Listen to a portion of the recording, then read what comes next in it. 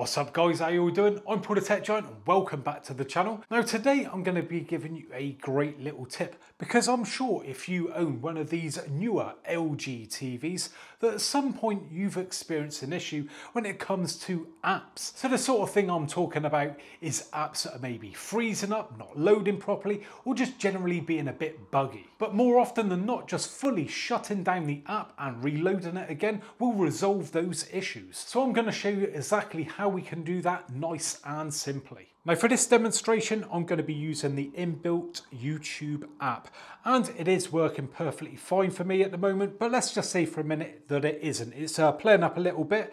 Now naturally you probably just press the back button and go to exit YouTube. It's the natural sort of thing that you'd think would shut down the app, but if I just press on the home button again and go to YouTube, you'll see it's taken us straight back in. It has actually kept the app running in the background. So what we need to do is dead simple. So we are going to grab our magic remote and we are going to press on the button with the 3 dots on it. So clicking on that, and there you will see quit app. Simple as that. We're going to click on that using the pointer, or you can use the directional buttons if you so wish. Going to press enter, which is the scroll wheel in the middle of the remote there.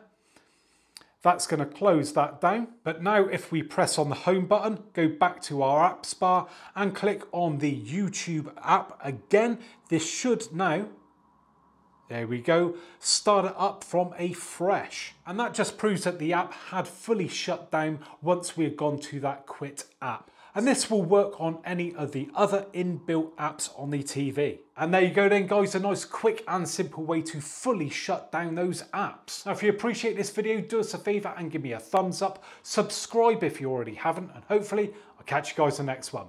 Bye for now.